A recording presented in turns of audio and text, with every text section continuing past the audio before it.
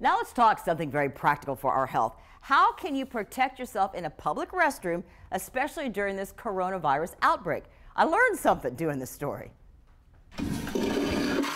Ever heard of a toilet cloud plume? It's what's produced when you flush a toilet. I'm talking with Mayo Clinic's infectious disease expert, Dr. Greg Poland from Mayo Rochester. It's kind of gross. It is gross. Gross or not, Dr. Poland says, especially now, we need to know about this plume thing. Which very effectively distributes virus or whatever's in there on everything in that washroom.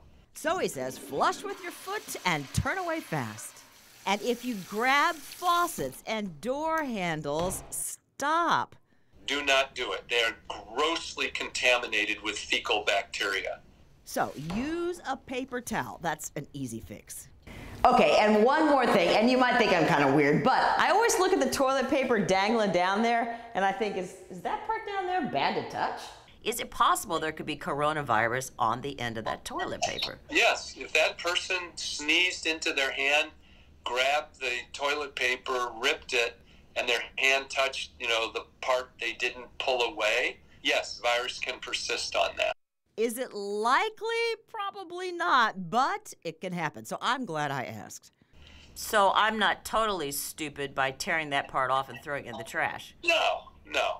Good. I'm big on better safe than sorry.